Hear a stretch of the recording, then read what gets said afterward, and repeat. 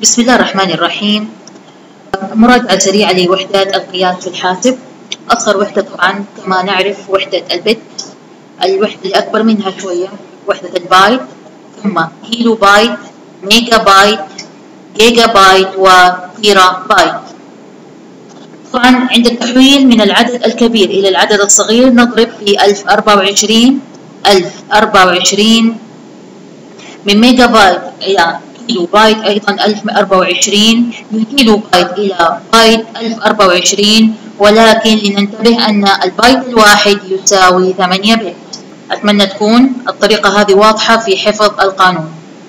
بالنسبة للنظم العددية، عندنا في الحاسب 4 نظم عددية، أو عندنا عموما 4 نظم عددية.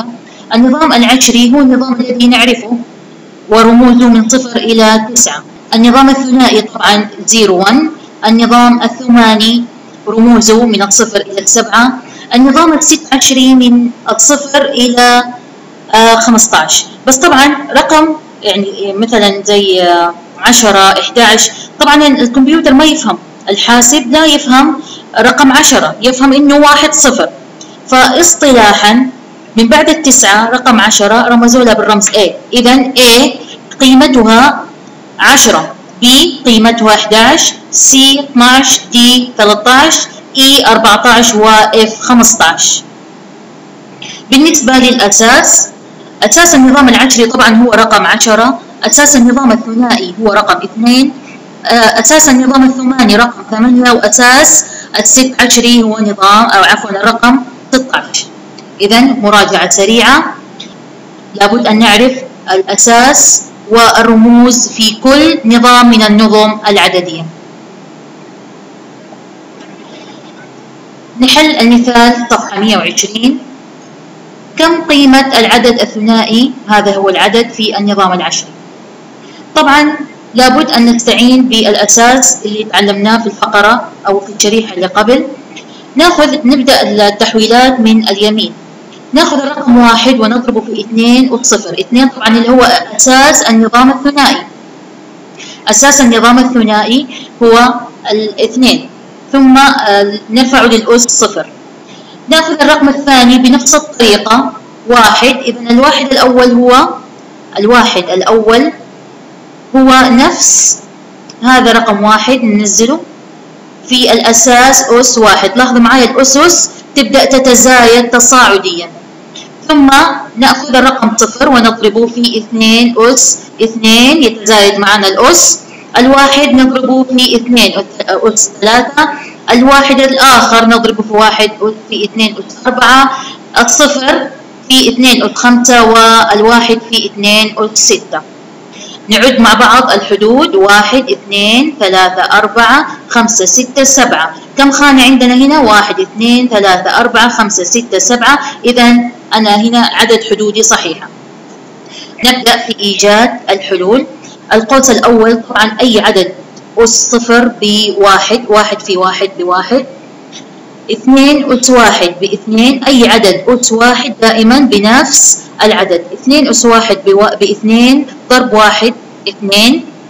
الصفر طالما إنه مضروب في العدد اللي جنبه على طول الحد هذا كله صفر. 2 أس 3 ب8. 2 أس 4.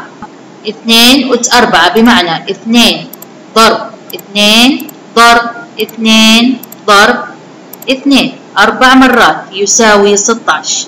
إذا 16. الحد اللي بعده 0، والحد الأخير اللي هو 64.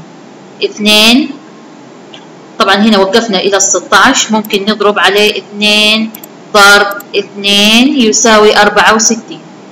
نجمع الأعداد 64 زائد 8 زائد 2 زائد 1 زائد 16. الحل بيكون معنا 91 بالنظام العشري. مثال صفحة 121. كم قيمة العدد الثماني؟ الآن عندنا التحويل من النظام الثماني إلى النظام العشري بنفس الطريقة. في المثال الثاني 1 ضرب 8 اللي هو أساس النظام، نظام العدد الثماني. 1 في 8 أس 0 زائد 7 اللي هو العدد الثاني في 8 أس 1. تبدأ الأسس تتصاعد معنا. 0 في 8 أس 2 4 زائد 4 في 8 أس 3. نتيجة القوس الأول طبعا 1. نتيجة القوس الثاني 56. طبعا القوس الثالث طالما الصفر مضروب إذن كل القوس بالصفر. نتيجة القوس الرابع 8 أس 3 ضرب 4 بمعنى 8 في 8 في 8 في 4 بالآلة الحاسبة. 8 في 8 في 8 في 4 2084. نتيجة الجمع الكلي هو 2105 طبعا بالآلة الحاسبة.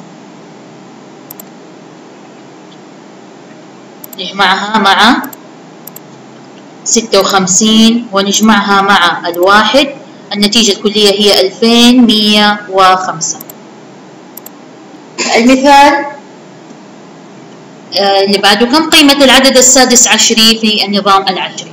بنفس الطريقة السي قلنا مسبقا أن قيمتها هي 12. إذن 12 في 16 أس 0. ثم العدد الثاني 7 في 16 أس 1. العدد الثالث 0 في 16 أس 2. العدد الرابع 4 في 16 أس 3. نتيجة الحد الأول هنا عندنا 16 أس 0 بواحد ضرب 12، النتيجة 12. 7 في 16 بالآلة الحاسبة 112. والحد الثالث 0. الحد الأخير 16 ضرب 16 ضرب 16 ضرب 4، النتيجة هي 16508 بالنظام العشري.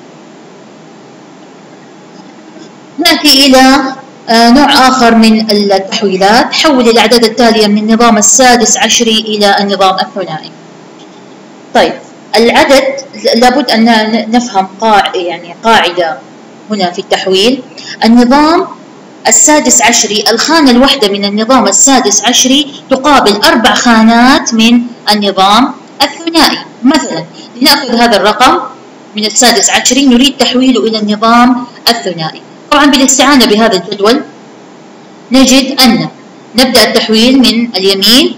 رقم 1 في النظام السادس عشري يقابله 0 0 1 بالنظام الثنائي، ولكننا نضيف صفرا إلى الشمال، نضيف 0 إلى الشمال، وذلك حتى تصبح 4 خانات.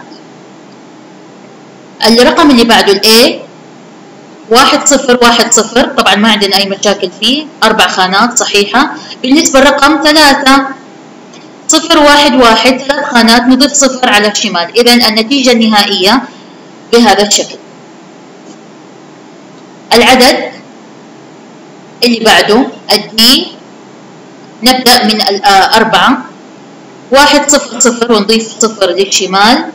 الC طبعا نلاحظ الC 1 1 0 0 والD 1 1 0 1. إذن هذه هي النتيجة النهائية. أتمنى تكون هذه المراجعة واضحة ومفيدة لكم، والسلام عليكم ورحمة الله وبركاته.